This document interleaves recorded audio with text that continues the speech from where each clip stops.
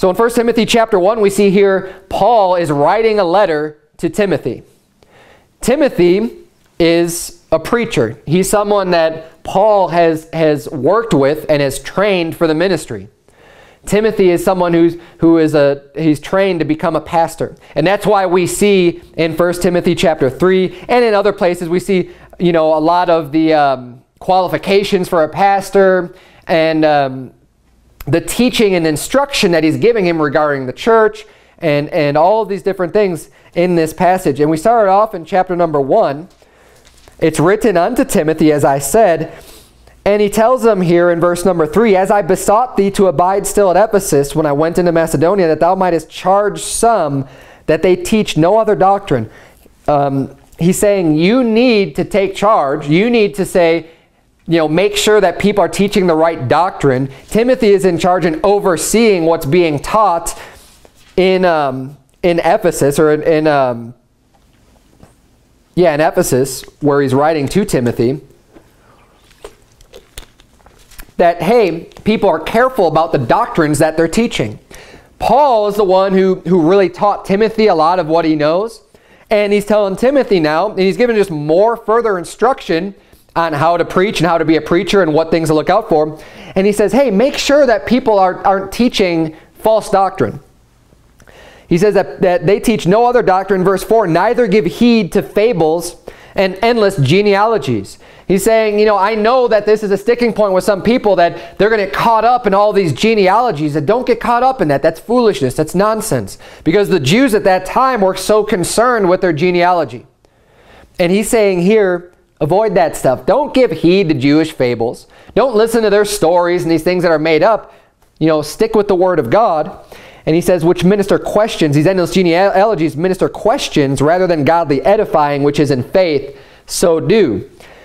Verse 5, now the end of the commandment is charity out of a pure heart and of a good conscience and of faith unfeigned, from which some, having swerved, have turned aside unto vain jangling. So he's saying, the end of the commandment, the laws and the commandments is charity out of a pure heart.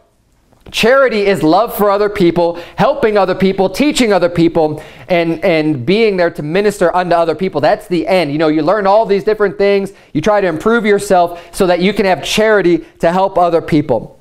And he says, charity out of a good heart, of a good conscience, of faith unfeigned. It's not faked, right? When you feign something, you're kind of faking it. He says your faith, it shouldn't be in pretense. It shouldn't be faked and just and shallow, right? You have a solid faith. That's the end. And he says some people have swerved, have turned aside from that goal, from the charity, from the faith unfeigned, unto vain jangling. He's talking about people who just talk about things that don't even matter. Vain jangling, desiring to be teachers of the law. And that's the title of my sermon this morning, desiring to be teachers. Desiring to be teachers of law, understanding neither what they say nor whereof they affirm. There are people, the Bible is where the Apostle Paul is telling Timothy, this is the end result. You're working towards charity and faith unfeigned. But there's people that'll turn aside from that. They'll turn aside from the sound doctrine unto vain jangling, and people who are just speaking things that don't really matter, and they get caught up in these endless genealogies, and they get caught up in the Nephilim, and they get caught up in all these other things that really don't matter at all. And they spend so much time dealing with all of these things that they shouldn't even be messing around. Jewish fables. And honestly, this Nephilim thing with the giants, it's a Jewish fable. The reason why so many people put stock in that at all is because they read like Josephus and these other books, the book of Enoch, which are basically books of Jewish fables because they're not scripture. It is not the Word of God. They're just Jewish writings. They're Jewish fables. And people put so much stock into that. And we have so many people today that are desiring to be teachers. And now I'll be the first to admit, technology is not inherently a bad thing. There's nothing wrong with technology in and of itself. But because of the technology these days, it has given people a very large soapbox to become teachers and try to get followers when normally they wouldn't even have such an avenue for themselves. But what I'm talking about today are the YouTube teachers. There are people today that do not go to church anywhere. There are people today that are just out of church, but yet they think they are so smart, they think they know so much about the Bible that they're going to be a teacher. They're going to tell you what it's like. And there are so many people like this out there. They have their YouTube channels, and they do their Bible studies, and they think they're serving God, and they think they're doing all this stuff, and they spend all this time researching the Nephilim, researching the giants, researching, the serpent seed, and all these other things. That's just nonsense. They're desiring to be a teacher. Now look, some of these people are just wicked false prophets. They're not even saved, and they're just trying to be a teacher of the law, and they don't even know what they're talking about whatsoever. Other of them, though, I believe they have a good heart or a good intent, and they may even be saved, but they're going about things all wrong. They have a zeal of God, but not according to knowledge. Now, who was Timothy? Timothy was someone who was brought up and taught and trained. He had the Apostle Paul teaching him from a young age. It's the Apostle Paul who got him saved. He calls him son Timothy, and is still continuing to teach him and give him good doctrine from the Word of God. He's literally giving him the Word of God and teaching him how to be a teacher and how to be a pastor. Yet people today, they think they could just jump on the internet, they hear something they like, or they hear something they don't like, and they just want to go off and refute things and say, oh, yeah. And you're saying, oh, but, what makes you so special? Look, it's not about me. It's not saying that I am so special. It's a pattern of becoming a teacher that people are just completely ignoring and doing away with. You say, well, I have the Holy Spirit residing inside me too, so why can't I teach? Look, you can teach people, but you have to teach people things that you learn. Too many people these days are becoming teachers of things that they don't know what they're talking about. Amen. Way too many people. I'm going to get into some specifics in a little bit later. But look, if you would, to 2 Timothy chapter 4. Where we were just reading, I didn't read this last verse. We read the whole chapter. But, after it says, desiring to be teachers of the law, understanding neither what they say nor whereof they affirm, but we know that the law is good if a man use it lawfully. Too many YouTube preachers out there are taking the law and not using it lawfully.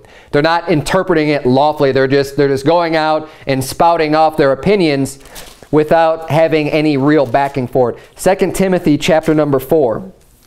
Look at verse number 1. The Bible reads, I charge thee therefore. Look, these are more charges from the Apostle Paul to Timothy. This is what we're reading. Paul is giving more further instruction unto his protege, unto his preacher, son in the faith, that he is trained to become a pastor or a teacher. I charge thee therefore before God and the Lord Jesus Christ, who shall judge the quick and the dead at his appearing in his kingdom. Preach the word. Be instant, in season, out of season. Reprove, rebuke, exhort with all long suffering and doctrine. Timothy, this preacher, is being exhorted to teach doctrine. You need to come to church to hear the doctrine that's being taught out of the Bible by a man of God who has been taught doctrine by other men of God through God's Word, and using God's Word as the support, as the evidence to learn this doctrine. Verse 3. For the time will come, and I believe we're in this time right now, for the time will come when they will not endure sound doctrine, but after their own lusts shall they heap to themselves teachers having itching ears. The reason why these people are even getting views on YouTube is because there's so many people out there that have itching ears, and they're looking for people to tell them whatever it is that they want them, whatever they want to hear. Now, not everyone that has a YouTube channel is doing this to tickle people's ears, but there are plenty of people out there that are they're not interested in the regular doctrines of the Bible. They're bored with that. They're bored with preaching against fornication. They're bored with preaching against alcohol. They're bored with preaching about coming to church, and they're bored with preaching the gospel. They're bored with all these things, so they want all of these, oh, UFO, let's do a study on UFOs, man. Hey, let's do a study on the giants. Let's do a study on all this stuff that's just stupid. It's vain jangling. It's nothing. It's vanity. But that's what they want to hear. And they're heaping these teachers to themselves. Verse 4, and they shall turn away their ears from the truth and shall be turned unto fables. Now look, I hear about these things, these Planet X and like all this other stuff that's happening and the end of the world and people prophesying all these different things. Some of it can be a little bit mildly interesting for a little while. Oh yeah, that's kind of cool, but you know what? I'm not going to invest that much time into it. Because it's all speculation anyways. Who knows what data you're looking at and where you're getting this information from anyways. And it's not in the Bible. We know what the Bible says about the end times. We don't need to match everything up with these planets and stars and UFOs and all this other stuff. Look, let's stick with Scripture. Let's stick with sound doctrine. Let's not worry about getting off on these little rabbit trails because you think they're just so exciting and interesting and oh, people need to know. No, people don't need to know that. What people need to know, one, is how to get saved. And what people need to know, number two, is to get their butts in church. And what people need to know is to train and get trained to go out and preach the gospel to other people. That's what people need to know. People need to know how to clean up their lives. People need to know how to get sin out of their life. That's what people need to know. They don't need to know about these stupid giants. I know I'm picking on the giants a lot, but it's kind of like, who cares? I just hear that so much sometimes. It's ridiculous to me. Why does anyone care so much about that one topic? I mean, some people, that's like a make it or break it topic for them. Like, oh, well, you don't believe that? Well, I'm not coming to your church. Or something, it's ridiculous. Now, not everyone's like that. I'm not trying to paint everyone with some big broad brush. I get it. All I'm saying is that these things are vain. It does not matter. The Bible says in verse 5 of 2 Timothy 4, but watch thou in all things, endure afflictions, do the work of an evangelist, make full proof of thy ministry. I like the phrase. He's telling Timothy, because Timothy's a pastor, do the work of an evangelist. That is your job. You need to go out and preach the gospel also. And he says, make full proof of thy ministry. When you go to a church, if you're going to sit down and listen and be taught doctrine, you need to make sure that the church that you're sitting in, the teaching that you're receiving from is truly from a man of God, someone who's saved and someone who's teaching you right doctrine. The way that you know if that's true is if they are making full proof of their ministry. You see the fruits of what is happening with the pastor, with the church as a whole, with the people that come to the church. Honestly, this is the one thing, the one reason, the biggest reason, the biggest impact that was left on me when I first attended Faithful Word Baptist Church. The biggest impact was the fruit of the church. Now, we have way too many people these days. They get a lopsided view. For one, of Pastor Anderson, I don't need to defend him. He's done a good job, and his work speaks for itself. People watch online, and they get this twisted view, and they'll see these clips and say, oh, he's just all hateful and mean and everything else. Look, you don't know the man. Everybody who goes to that church and has been in the service and has seen in action the workings of that church, not even just Pastor Anderson, but the whole church, knows that that is not a hateful church at all. Amen. Not in the slightest bit. And I knew this all the way back from the first time I stepped inside that church building, and I started to get to know him, and I started to get to know the people in the church, and I saw the works that were being done, that it wasn't just a Pharisee standing up and saying, oh, you all need to be holy, while he goes back and does everything against what he's saying. I saw a man of integrity who's actually doing the things that he says and leading people and going out and doing them and reaching other people and helping out anybody that's in need and going out and winning the lost souls. Hey, that made a big impact on me. Why? Because it's the fruit of the ministry. He's preaching hard, preaching God's word, and going out and doing the work. The work that really matters. Not getting hung up on stupid, vain arguments, but going out and doing the things that actually matter. Helping people when they're in need. Yes, he's done it. He never was going to talk about it because he's a man of integrity. But I know firsthand.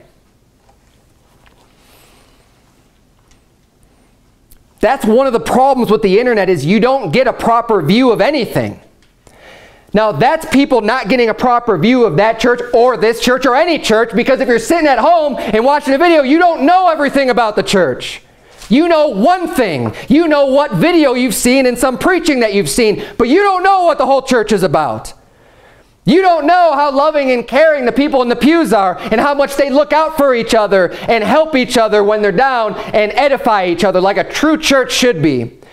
As opposed to the ones where there's churches where there's all these cliques and groups and people backbiting and talking trash about each other and looking down their noses at people. That is not what that church is like, and that's not what this church is like, but you'll never know that until you come and sit down and get in the church. You'll never know that. People want to think that they're in church sitting on their couch and watching YouTube. And how are you going to understand the full proof of someone else's ministry if you're not going and being a part of that church? Who are you getting your learning from? When you come to church, you can see. You can get to know them. You can see the things that they do because you're here for real and it's physical. You can see everything that's going on. You can see the operation. But when it's just some video on YouTube, you have no idea how they're living their life or how anything goes outside of what's just on that camera screen for that short period of time. You don't get to see the fruits of what they're doing.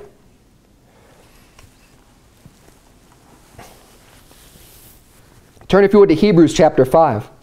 Does the teacher that you follow online on YouTube, do they go out soul winning? How do you even know that? Is it just because they say that they do? You don't know.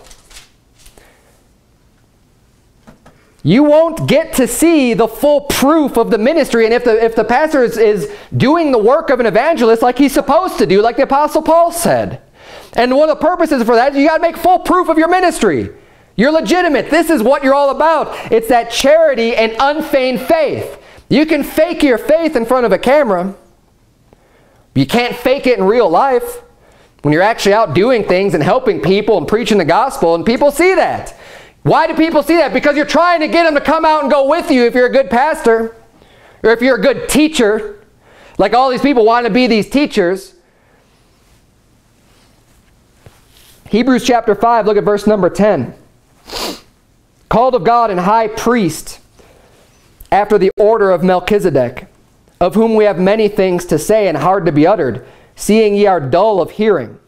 For when for the time ye ought to be teachers, ye have need that one teach you again, which be the first principles of the oracles of God, and are become such as have need of milk and not of strong meat.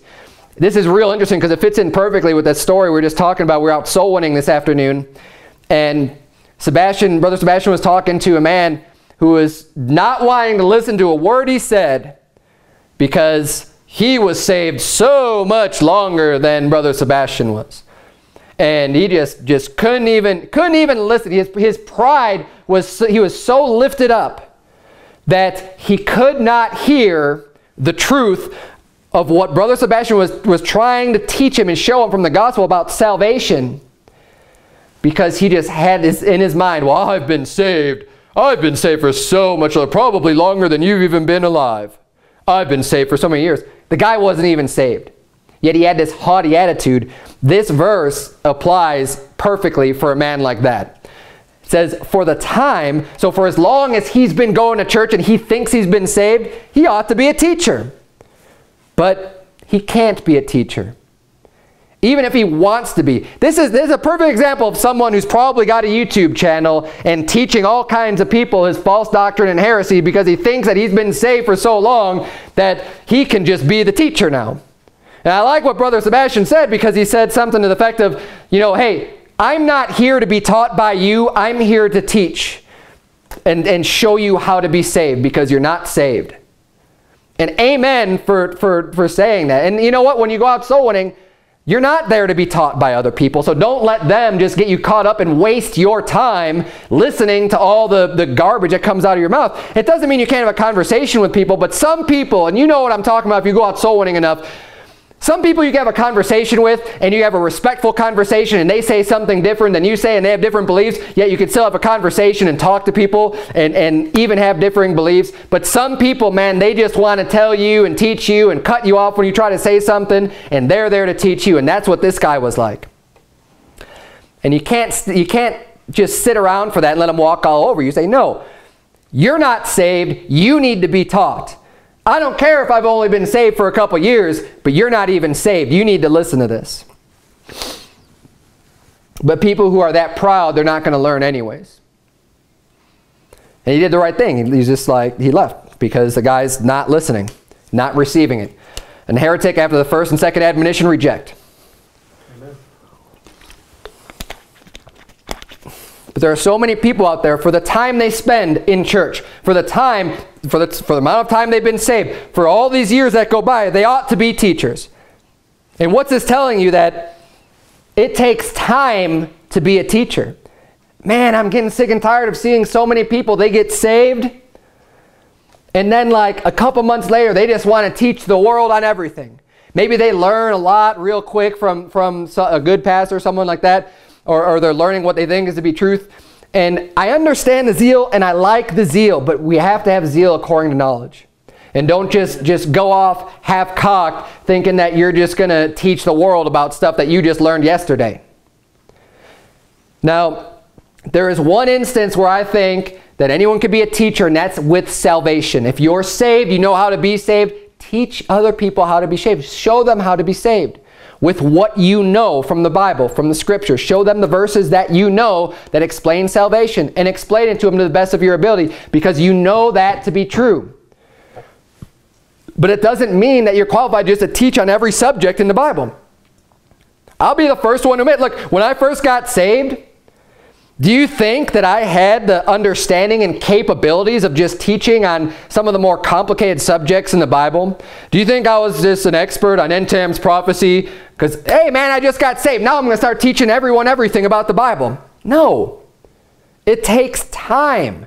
The Bible says precept upon precept, line upon line, here a little and there a little. That's how we learn. We pick up things, and it takes time to learn these things. If you want to be a teacher first, you have to know them. But knowing them isn't enough. You need to know it well enough to teach other people. Don't just start parroting things that you hear from someone else. It's one thing to learn something, it's another thing to be able to teach it. Here's a great example. You know, who knows in this room, who knows how a car works, generally speaking? You know, you put gas in it, you know there's a spark, you know there's a combustion, you know that pistons move, you know that turns the axles, and the wheels go, and the car moves. Right? Pretty simple, pretty straightforward, not very difficult. Having that knowledge is one thing, but now who is able to teach someone else all of the details on how that actually works, the whole process from start to finish? That's a whole nother thing. Being able to teach on that is different than just having a basic, simple concept. A teacher needs to be well learned. That's why the Bible says one of the qualifications for a pastor is not a novice. A novice is someone who is a beginner. Everybody starts off as a beginner. Everybody does. But does the person who's doing the teaching, the pastor ought not to be a beginner. So if you just got saved last week, don't think that you're in a position now to be this great teacher, and I'm going to start my YouTube channel. I'm going to teach everyone all this stuff about the Bible. Look, learn first. You want to tell people about the gospel of Christ? Have at it. Go forward. Publish it all. You know, you're saved. Yeah, preach the gospel to every creature. Amen and amen. You start learning some things more in depth, and you start learning enough about it to teach. Hey, teach what you know, but leave it at that. Don't start getting too big for your britches thinking that you could just teach on everything and anything just because you feel like you're a teacher of the Bible, because you want to serve God. And hey, again, I like the zeal and the attitude of wanting to serve God, but do it the right way. Do it lawfully. Do it the way that God has ordained and intended. He's intended for the church to be established. We see this in Ephesians chapter 4. Turn, if you would, to Ephesians chapter 4. We read this morning. I think we even read it last week, but it's a great passage. We'll read it again tonight. Ephesians chapter 4. Because the job of a teacher is an important job in the church.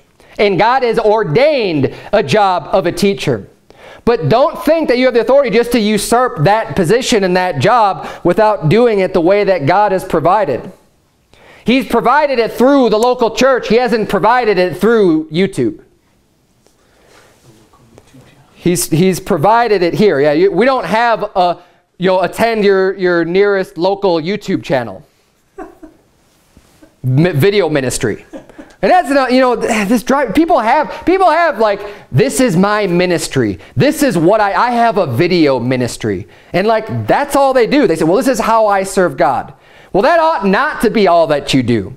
You want to publish videos, whatever, but there are a lot of people out there that make it. They get support. People literally donate to them. They don't go to church, and they watch these videos online, and they think that that's what they need. I'm getting my teaching from this teacher. And this guy lives off of what we give him, what we support him with, and he just comes out with more videos and more Bible studies. Isn't that great? Not doing the job of a pastor, not an ordained pastor for one. No one is ordained. I preach an entire sermon about ordained pastors and God's design for that, and the laying on of hands of the presbytery and being sent out by the local congregation of someone who's qualified to do it, who has met those qualifications, and who has been, in the eyes of the church, someone who is a faithful man that has had these things committed unto him to teach others. They don't have that. Yet they want to be a teacher. And a lot of times it's because they think, well, all these other churches are wrong, so no one's going to send them out to be a pastor anyways. So they say, I know what I'll do. I'll just go on YouTube. Watch out for that guy. There's a reason why no one's going to send him out to be a pastor. It's because he's wrong, because he's a heretic. Ephesians chapter 4, look at verse 11. And he gave some apostles, and some prophets, and some evangelists, and some pastors and teachers. God giving these roles, these positions of apostles and evangelists and pastors and teachers. Yes, it is an important job, and God has given that. And why did he give that in verse 12? For the perfecting of the saints, for the work of the ministry. Not the work of the video ministry. For the work of the ministry, for the edifying of the body of Christ.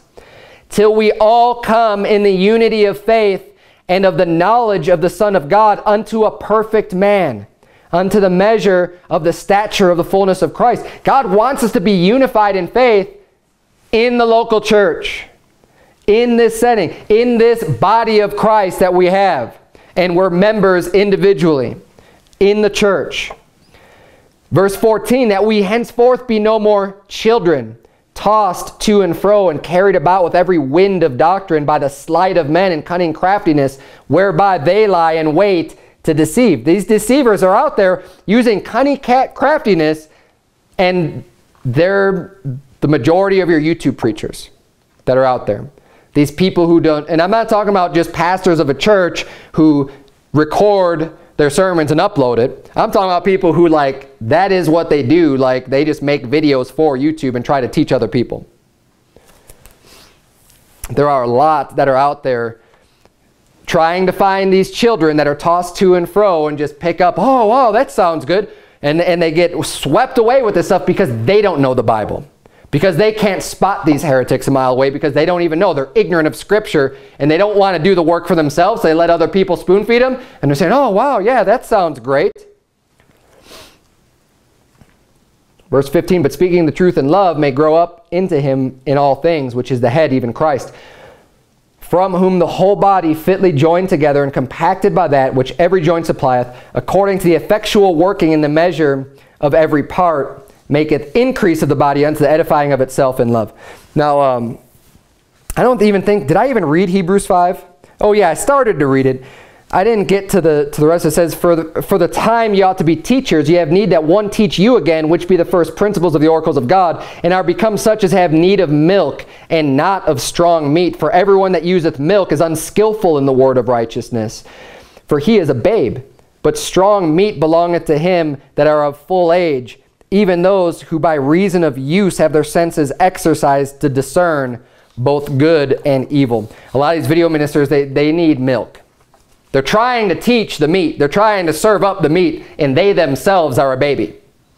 They need the milk. They need to get saved, or they just need to understand the first principles of God, the basics.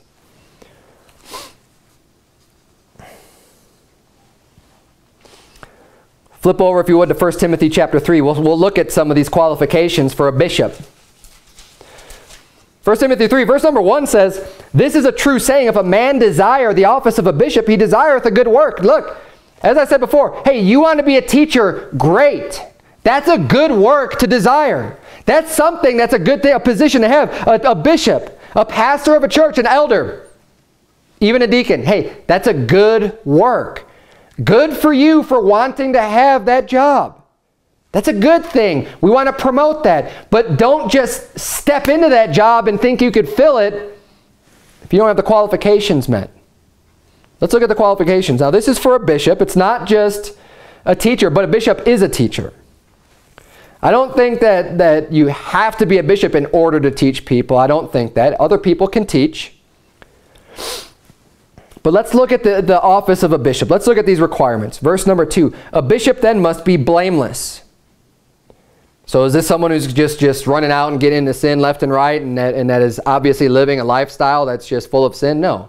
He needs to be blameless. Above reproach, basically. The husband of one wife. You have to be married. And I believe that's talking about not being divorced or not having multiple wives. Both of them, I think, apply. But you have to be the husband of one wife. Vigilant. Always on the lookout. Sober. Sober means serious. You have to take things seriously because you're doing a serious work for God. Of good behavior. You know how to behave yourself. Given to hospitality. You know, you have to have the hospitality of being able to help people out, make people feel comfortable and at home and welcome and be able to serve others, being hospitable to them, and apt to teach. Have the ability, the aptitude even to teach people. Some people want to be teachers, but they don't really have the ability to do it. They have a hard time getting their point across and explaining what does this really mean and breaking things down in a way that people can easily understand. You have to have that ability to do that if you want to be a teacher. Verse 3, not given to wine. You can't be a drunk. You can't be drinking alcohol. It's going to pervert your judgment. No striker. Not someone who easily just gets in a fight or a brawl. Someone who fights with people. Not greedy of filthy lucre. Someone who's not covetous and worried about making money. If you're worried about making money and you go into the job of being a bishop and you want that job, that's going to pervert your ability to tell the truth also, because you'll be more concerned about getting money from people in the pews than you are going to be about teaching the truth. But patient, not a brawler, not covetous, one that ruleth well his own house, having his children in subjection with all gravity. So obviously he has to have a wife, and he has to have children in order to be a bishop, because how are you going to judge how he rules his house if he doesn't have a household to rule? Wife and children. For if a man know not how to rule his own house, how shall he take care of the church of God? And this is, a big point for this. We're going to look at a man, we're going to see a man in the church and see if he's qualified to run and have this position of the pastor who oversees the flock.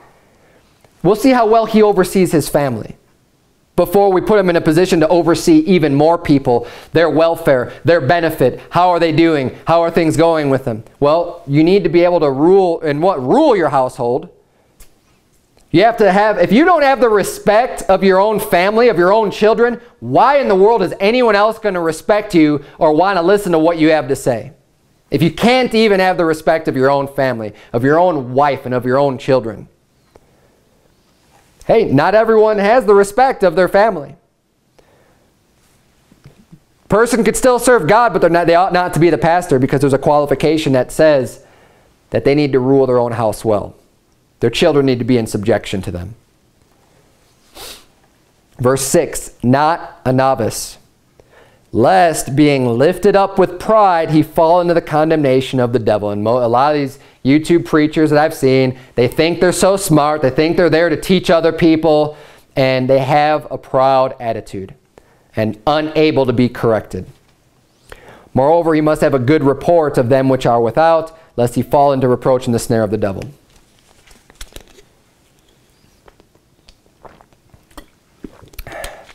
In order to be a good teacher, you need to know what you're talking about. I've already brought this up, but I can't stress enough. You have to know it.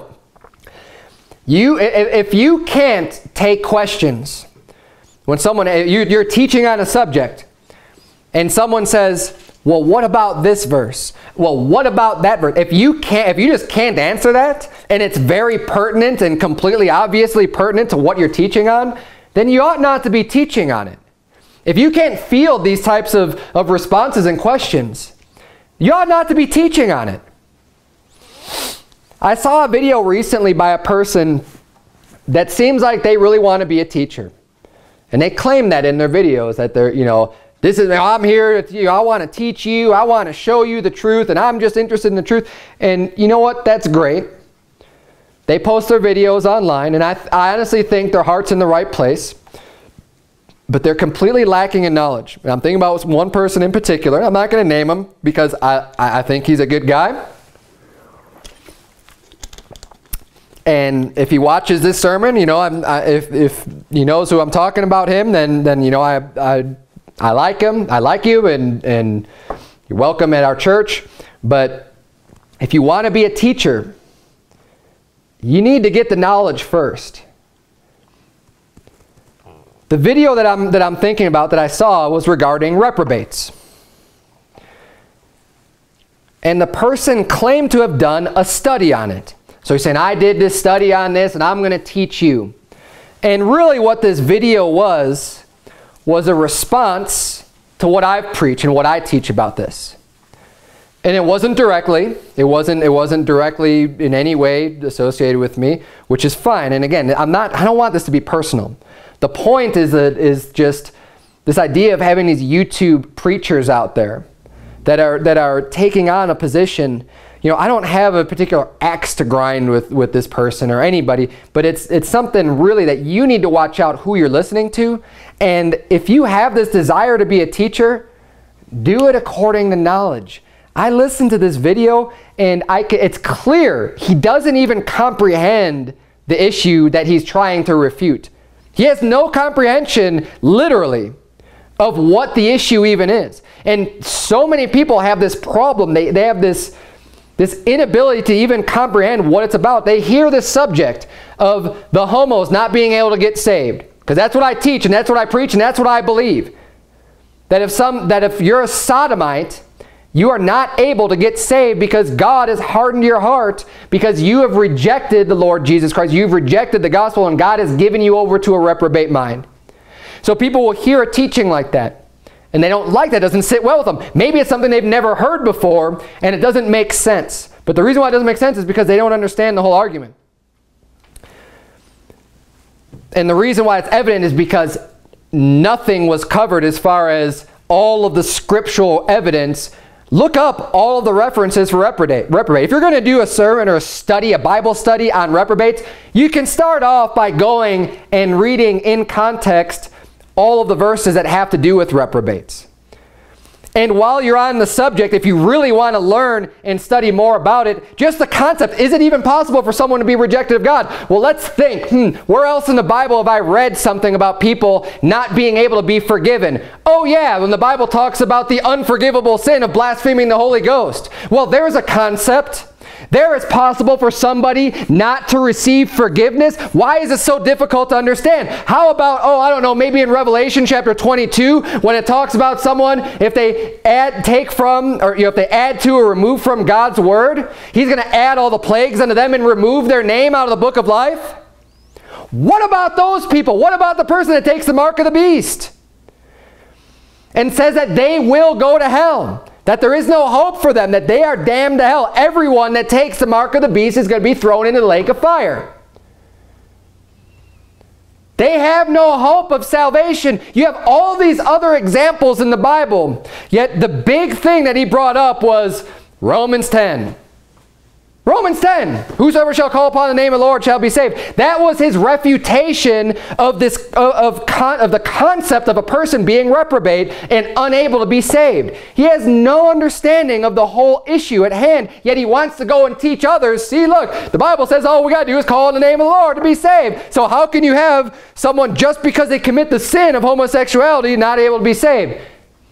And again, just showing the ignorance, not understanding the topic. No one ever says, it's never been my contention, just because you commit this sin, it means you're no longer saved. No. Read Romans 1 in context. It says, first, when they knew God, they glorified him not as God. And they became vain in their imaginations, and their foolish heart was darkened. After that step, then God gave them over to a reprobate mind to do those things which are not convenient. When they changed the natural use of a man against nature and doing those things which are not convenient, doing, men lying with men and women lying with women, that is the point. So the homosexuality is the result of them being rejected. It's not a difficult concept to understand, but if you want to understand the concept, if you want to know the teaching about it, why don't you listen to it first before you go off half-cocked and try to teach other people that what we're teaching is wrong? Understand the issue before you even go off trying to refute it. And don't use something that just says, oh, well, whosoever shall call upon the name. Yes, of course that's true. That's not a contradiction to what we teach at all. The problem is these people cannot believe. Look up in the book of John. Do your study and see where it says they could not believe. For that Isaiah saith, and it quotes the Old Testament of Isaiah saying that the people shall hear and not understand, and see and not perceive, lest they shall hear with their ears and understand with their hearts, and should be converted, and I should heal them.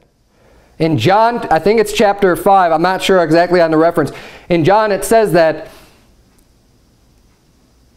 they could not believe. The people that were being preached to could not believe. It was not possible for them to believe. Look at Pharaoh in Egypt. He hardened his own heart first. When Moses came to him, he hardened, who is the Lord? Yeah, I don't have any respect for that. He hardened his own heart. But after a while, Pharaoh could not let the children of Israel go because God hardened his heart. He didn't have a choice in the matter after that. He had free will for a long time. He had this choice. But when he finally was reprobate and rejected of God, God said, nope, your heart is hardened. It's not that difficult of a concept to understand. Now look, if someone wants to disagree with me on that issue, fine. And if you want to lay out biblical evidence for it, fine. And if you get to the point where you understand the subject enough to refute and go on different points and say this, fine. That's not what I'm talking about. I'm talking about people, though, who want to be these YouTube preachers and want to teach other people, and they don't even understand what they're talking about. And literally, in that video, it was so hard to listen to because almost every single thing that was even said was just incorrect. It was just inaccurate and not true.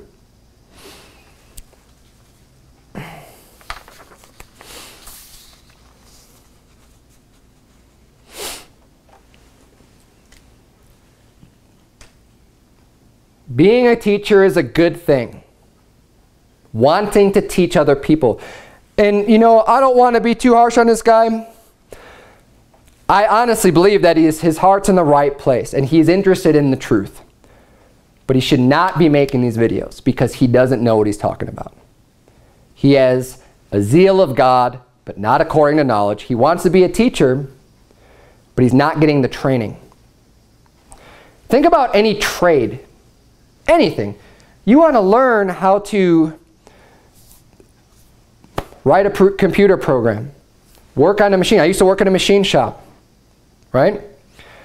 I was an apprentice. I had a trainer. I had someone who was teaching me how everything worked, how the tools work, how to do the different things, the different tricks and techniques that he's learned over the years. I had to be taught. I was not in a position to start teaching someone else how to do stuff because I was still in training. I was still learning. Everyone has to go through that process of learning, sitting down, being faithful in church, learning how to sit there and listen before you can go off and teach someone else. It's just the way it is. But too many people these days want to just go off and just teach everybody everything about what they think they know, and they don't know anything. Turn, if you would, to Matthew chapter 7. We're almost done. Matthew chapter 7.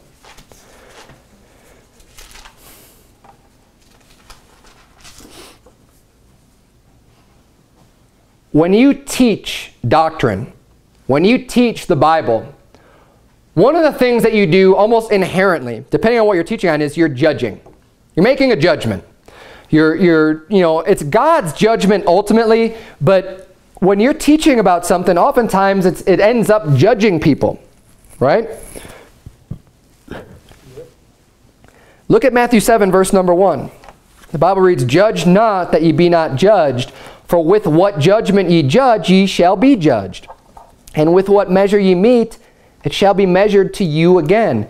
And why beholdest thou the mote that is in thy brother's eye, but considerest not the beam that is in thine own eye? Or how wilt thou say to thy brother, Let me pull out the mote out of thine eye, and behold, a beam is in thine own eye, thou hypocrite? First cast out the beam out of thine own eye, and then shalt thou see clearly to cast out the mote out of thy brother's eye." These YouTube preachers, they want to teach people stuff. They want to help get that mote out of your eye. But the vast majority of them have a beam coming out of their own eye. They want to correct me or other biblical teaching. Look, I don't want to make it about me because it's not. It doesn't really matter. They want to correct what they consider to be heresies or incorrect doctrines, all this other stuff. So they try to teach, and they're making these judgments that, oh yes, the people who believe that homosexuals are reprobates, they're just, they're making a judgment and saying they're just completely wrong about that. And they're trying to teach, and they're trying to pull this mote out of someone's eye, and they've got this big beam in their eye. For example, if you have not read your Bible one time, cover to cover, front to back, so that you can say that you've read every word of God in the Bible, yet you want to teach people, you have a huge beam coming out of your eye. Don't try teaching other people what the Bible says until you read the whole thing. And make sure you know you've read the whole thing. Not, well, I mean, I've been reading it for quite a while, and I pick the Bible up, and I read a little bit here, and I read a little bit there. You haven't read the whole thing. You make sure you've read your Bible, I mean, at least once. You want to correct people who read the Bible every single day and have read the Bible, I mean, scores of times? Make sure you know what you're talking about.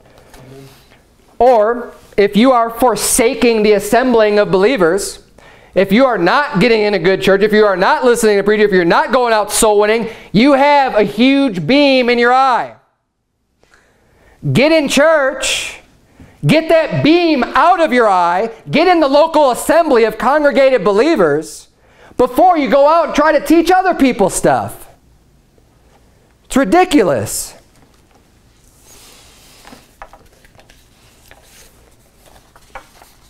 And all of that, I'm probably not going to convince any of those YouTube preachers out there. Probably not going to happen. And you know what? I don't care.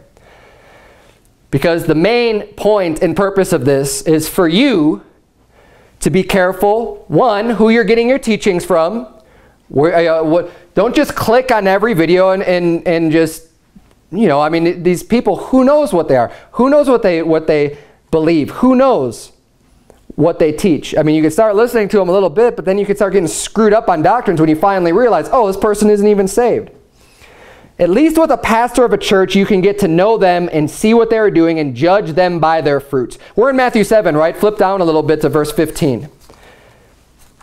Because this is in context what this is even talking about. Verse 15, beware of false prophets,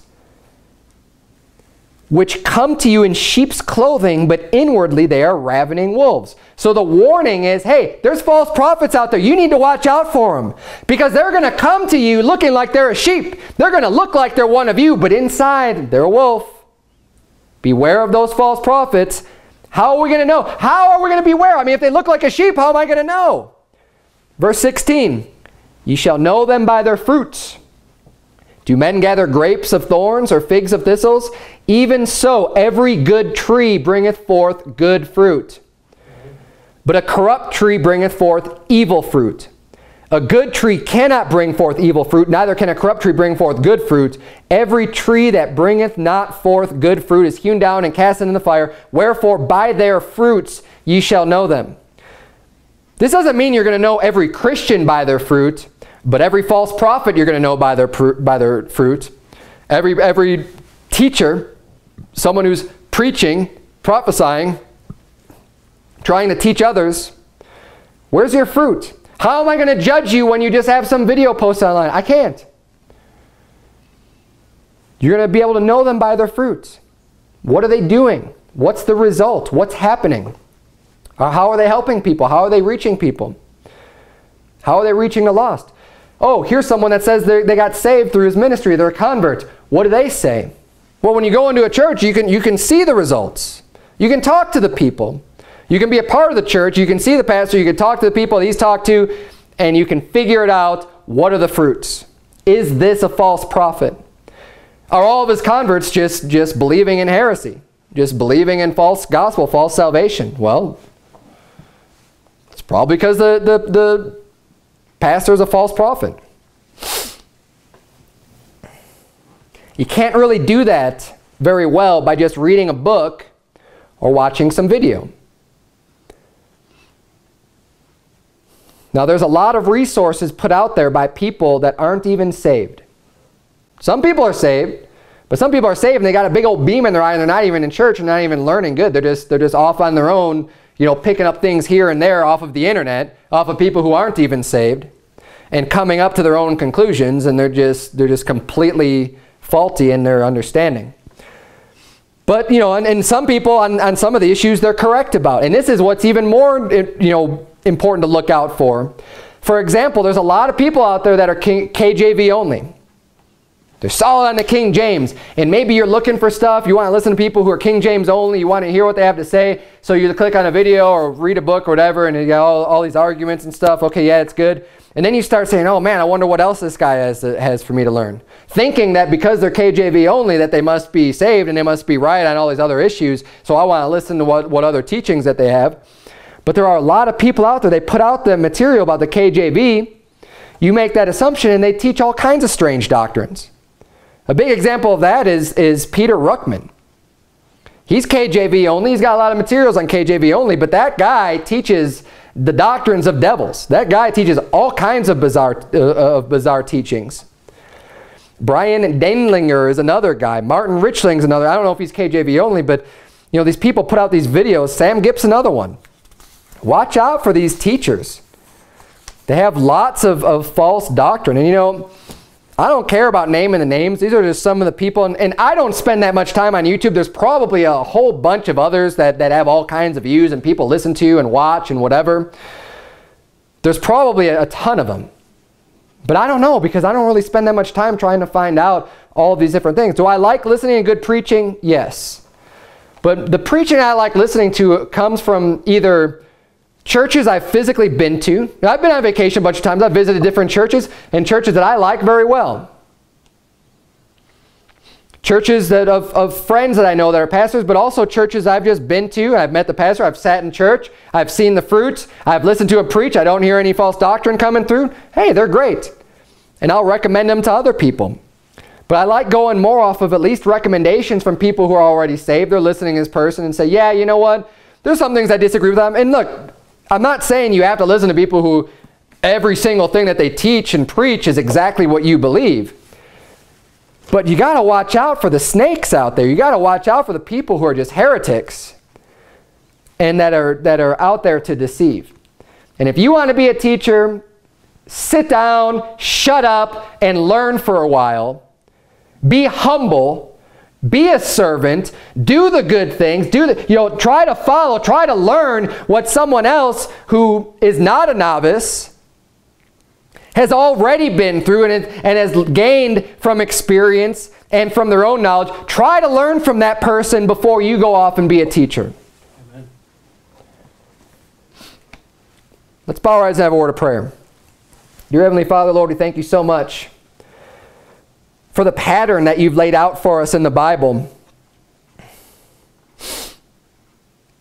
for how the church is to be organized and run and who's in charge, dear God, and for us being teacher. God, I pray that there would be more teachers. I pray that there's more men that are willing to stand up and take on these roles that are so vital to have a good church, a good God-fearing man that's willing to lead people, teach them, instruct them, and train up more people to do the same thing, dear God. But I pray for the ignorance of the people that want to do the fast track to being a teacher and thinking that they don't have to sit and study and learn and that they can just go off as a novice. Lord, you give us a warning that they'll probably fall into the condemnation of the devil and get lifted up with pride, dear Lord. I pray that you would please just help us to stay on the right path. Help us to be aware of this when we're listening to preaching and trying to find other people that are good, solid, Bible-believing Christians that are out there doing a good work for you, that we wouldn't get caught up in these people and we have no way of knowing the full proof of their ministry, dear Lord, but that we would just stick to the old-fashioned ways, dear Lord. We don't need all this internet stuff anyways. Let's just get plugged into our local churches and do the work that you have ordained for the pastors and the churches to be doing in their local areas, dear God. In Jesus' name we pray, amen. Amen.